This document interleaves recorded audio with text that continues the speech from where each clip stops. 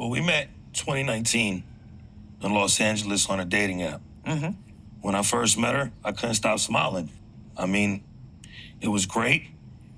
She had an amazing personality about her that I loved.